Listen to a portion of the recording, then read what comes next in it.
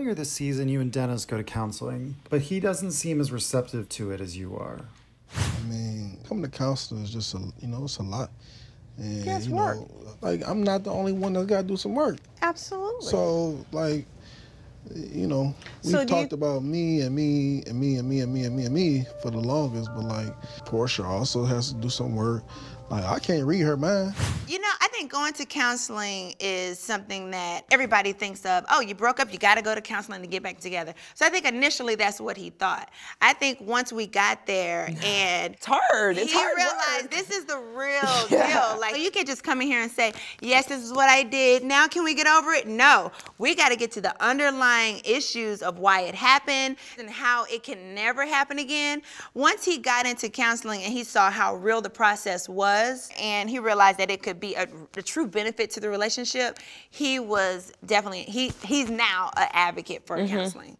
When he told me he cheated because of postpartum depression, I took it and it rolled right off my back like water off of a duck's back, because first of all, we still had sex. He was my biggest support system while I was going through it. So all of that, I knew that that was just something that maybe had a piece of it, but I knew that wasn't the whole reason of why he had stepped out. People, when they talk about infidelity, they try to make up these big, deep reasons.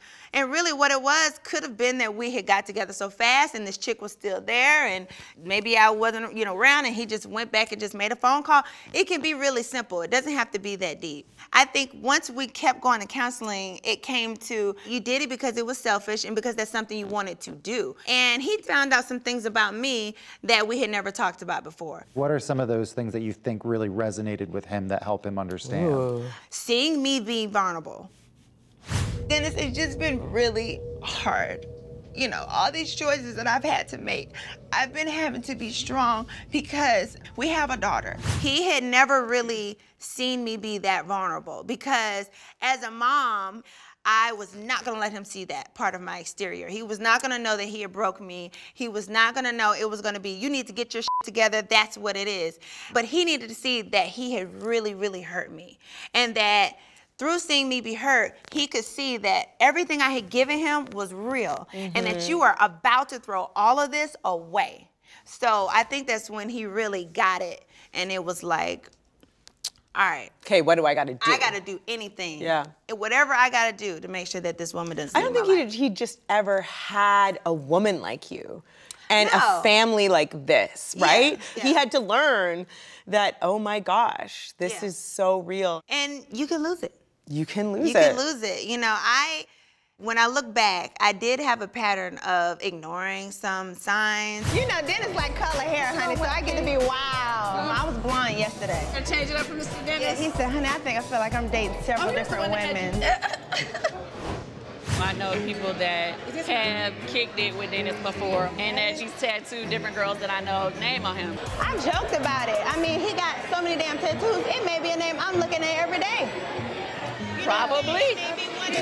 I did have a pattern of even saying out loud, ignorance is bliss. I don't want to know. I'm just happy with you. We are good. I love you. I don't care about your past. I don't care. I'm not asking all those questions. She be asking me all these questions. When did he get married before? When did he? I'm like, bitch, I ain't asked none of this. I've been enjoying my good man. It's probably some other bitch done asked him all them questions and she's somewhere by herself.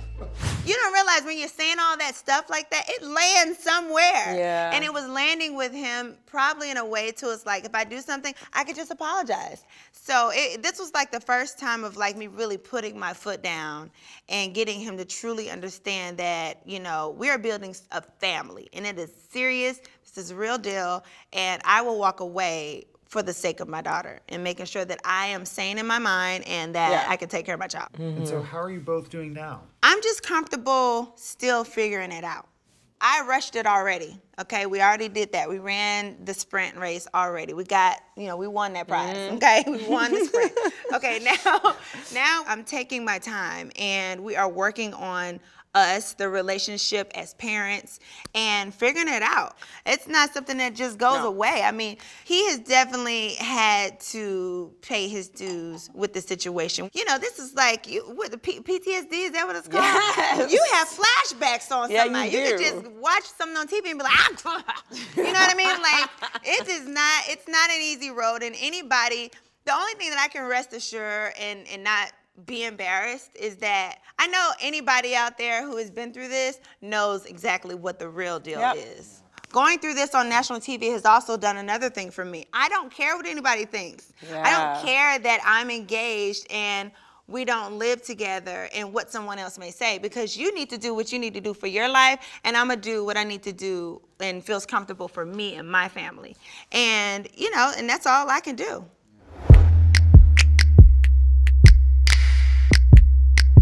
Nene, you say there's an alliance between Kandi, Kenya, and Cynthia.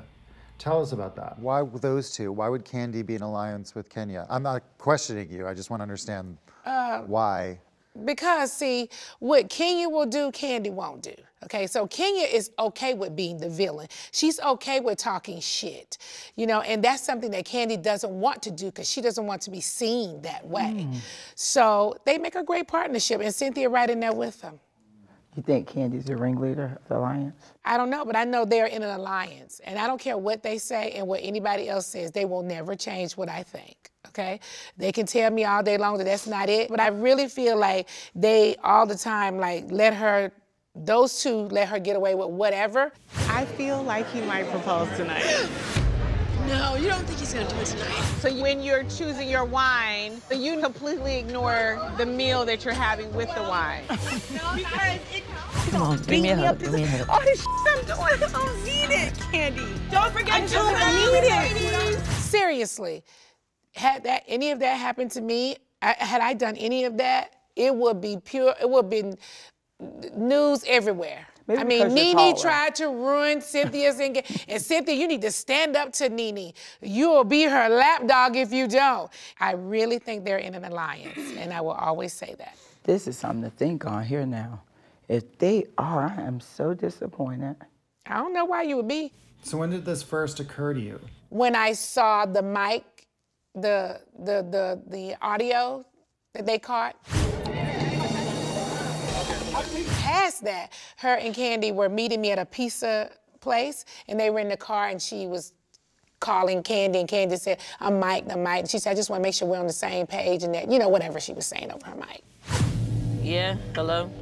Hey. I'm Mike. Mike. I just wanted to make sure we were on the same page. Just setting up how Kenya got here. Okay, gotcha. Okay. Kenya gives me, I don't know. She just don't give me like, her and Kandi would really be buddies like that. I don't see anything they have in common. I don't see her hanging with Carmen and Mama Joyce just over at the house on a Saturday. Girl, let me go in the refrigerator and eat something. The way they act like they're so close, it's like, I don't know about that. No, she's not that kind of friend. I think everything is a chess move. Because she was never friends with Kandi. She was always friends with, Kandi was always friends with Phaedra, and Phaedra and Kenya never got along.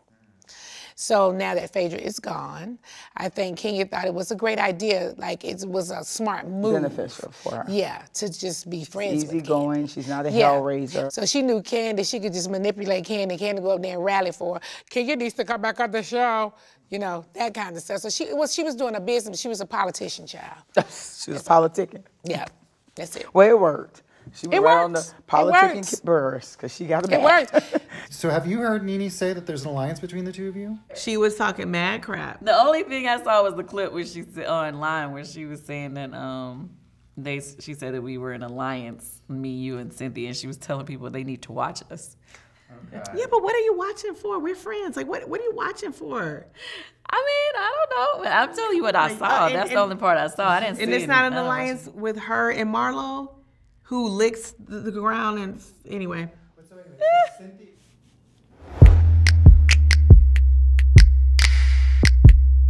The ladies like to use the word lapdog quite a bit this season, don't you think? Oh, it's so true. It's true. Marlo, you need to be up here with me. Her lapdog is. I mean, they rolled me out, you know, for seasons. I'm her lap dog. I don't have my own mind. Yeah, but they why were thinking, oh, you're Nene's lap dog. You know, well, behind I mean, scenes, I tell you how I that's feel. a bunch of bullshit when people saying lap dog. I think that makes you guys feel some kind of way. That's why they say don't make me feel they no said kind to of make way, you guys 'cause feel I some run kind of me. way because obviously no one is my lap dog. Why do I need a lap dog? But I will say this. I'm a friend. You know I ride hard. You know I'm popping up at your house. I'm going to be in my feelings. So I ride hard. I help you to stay So here. you want to build someone up and tear them no, down? No, you want to build me up and tear me down. The very person that helped your That's ass, what you okay? just did. Okay? That's what you just did on No, national that's what television. you just did, okay? No, I did you not. sit your You ass over did. at Dish Nation and talk that bullshit. What bullshit And you think have I ain't nobody said gonna about come you? for you. And what did I say? Listen. My loyalty, I love all of them. But Nene, we're closer. She's told me a little more, but I'm getting to know the girls, and it does feel good. And I'm getting to know the one who you can't tell nothing to, who you just have a good time with, the one you can talk business with, the one you can just kick it with. And I just realized with these girls, they fall in, they fall out. Hey, that they let me definitely just do. become friends That with is who I true. want to become friends with. Every friend serves Without a different question. purpose. Yeah, but So I this think as season, a friend, it is nothing wrong with taking up for your friend and standing firm on that. So I don't think there's anything wrong with that. But now, you would want me to do that for you if all of them were riding the shit out of you. You would want me sitting there, that's my friend, and I'm not finna sit here and roll and listen to you guys do the bullshit for your friend. ass don't always ride for me like that, though. No, I have rolled for you so hard. You'll clown me around even I have them. never. You ride for me, but you will kiki with them. Like, I know you're not you going do to cross too. me. You sat right in the whole scene with Porsha talking about me and you laughed. That bitch came for me while I was sitting at home breastfeeding my child for no apparent reason. No, I didn't laugh. Now, I'm not going to So, laugh. I'm telling you, be quiet. You are only a lap dog if you take up for me. So they can take up for each other. You're just being a good friend. So that's how one-sided it is. The rules only apply to certain people, without question. And this is among the women. I mean, in other areas too, but we'll just stick with the group. You're so crazy. Okay? We're just going to stick with the We'll group. just stick with the group. And why do you think that the rules are different for you? I think they're different from me because I came here first. They feel this way, not me. Like she's the big dog. I don't feel like I'm the big dog. I feel like they think I'm the big dog and they think if they don't stand up to me in some sort of way, then they don't look right. I mean, I don't know. What I've realized with this group of girls, everyone is strong. Everyone is a boss. Yeah. And I do feel coming on, Nene's has been here day one. You've made a way for us. You helped create this show. We wouldn't be here if it wasn't for you. I tell you that all the time. But I just feel now all the girls have evolved. That some of them can afford homes now. Some have cars. You know, they live in a luxury life to where they just feel like, they feel like they don't have to respect you as much or be quiet around you or tiptoe around you. They don't have to tip. They should never tiptoe around me. They should never be But it's quiet. not just but you. What they It's should everyone. They should be fair. Yeah. When it comes down, because I don't come in starting anything with anybody. I feel like they all get together and be like, let's not let Nene in, because if she step in, she gonna overshine the whole situation. So it's on them, it's not on me. When I come in, they look like they done seen a motherfucking ghost. So every pedestal that I have been put on, they put me on it. They single-handedly did it. They gave me the jobs, these girls, because they were constantly saying Nene. So everybody else was like, shit, if we gonna get anybody, we need to get Nene. So silly.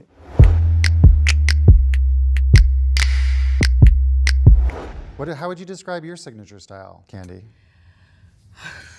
Whatever I felt like putting on that day. I don't really think I have like a signature style. I mean, I do tend to wear a lot of black. Yes. I do tend to show a lot of cleavage, not on purpose, but it ends up happening. You do too. No, you show way more cleavage than me, honey. Because your cleavage goes deep. But your cleavage goes all the way down to the belly button. You got the whole V out. Okay, I'll just give you top V. Let's be clear. You had the whole plunge as Nate Gate. Because I was scared if y'all would have got to fighting and that thing would have popped open and the boobs Yeah. I remember seeing, I kept checking. You remember I kept doing like that? I was like, okay, boobs better stay in place. Exactly. So you do it too. But yeah, I do tend to wear a lot of things that show cleavage. I mean, I just like that outfit, and it just so happens to show cleavage. And then I like things that bring me in at the waist, because I feel like I'm short. And I have big butt and big boobs. So if I don't have anything that comes in at the waist, then I do look bigger because, you know. Well, that's true. No, that's know. true. You have to show a waist when you're curvy. Yeah. Or you just look like a big blob. Yeah. Yeah, that's true. I don't want to look like a big blob, so I tend to wear something fitted somewhere, you know. I definitely would say there has been times in the past where I didn't know if it was gonna go down or not, so I would wear comfortable shoes so that just in case, because you never know, you know, in this group of girls, you know, things it escalates quickly. Yes. You know, and I prefer to wear pants on those days. So if I wear pants and comfortable shoes, and you decide that you want to pop off, then know that it could go down that day. And comfortable shoes just means that it's not a skinny heel. Okay, so if it's a thicker heel, or something I can pop off quick, you know, if I got on flats, you're really in trouble. If she has on some tennis shoes, forget about it. Forget about it. Don't even come. She is ready. Don't say nothing crazy. Tanya, I think she's gonna go to her grave as the sweetest girl ever. Yeah, That's who she is. But you know, those Canadians are just really nice people. I've never met one that I didn't personally like. I met a couple. And well, I actually get along with Canadians, and I feel like the thing that I like about Tanya is I think she's not like anyone else in the group. For sure. And I love that. And I feel like she's just who she is. And I think you put it best. She's very well intended. She is. Because I don't think, at the end of the day, we're human, right? So no one's gonna get it right all the time. Absolutely. Even though that's the expectation from everyone in this circle is to be perfect, right, the most right? wrong ones. Excuse my language. Right. But Tanya, like everything she does it with good intentions, no matter how it falls down. So it's hard to really get mad at her. Well, you also mentioned that you just don't bring up Paul. Paul is where you see a change. Yeah, that's like bringing up Noelle. Paul is her trigger. So what do you see? What do you see from Tanya when you bring up Paul? When you bring up Paul, Tanya, that's her man, that is her world, and she defends him. She is defensive about him, period. Like, if you're not saying Paul in a stellar light, don't bring up Paul. Exactly. Because there's an issue. When did her cherry get popped? Was it in, where were we, in Tokyo? When the whole thing about, like, you know, we're talking about, you know, we're pulling those. Paul. Yes. Paul gonna marry her. Marriage her for my good. You may marry somebody else. No. Nene, you said something at the temple where you're like, you might marry someone else. It's not that serious now. That is my life partner. We will be together until the end. When I learned her trigger. Yeah, Nene popped a cherry. That's when I realized. I was like, oh my God, this girl is nice all day, all night. Yeah. Then you bring up Paul. She ain't shy about telling me about me. Listen, I might have something on her. Oh! Let me see the wig.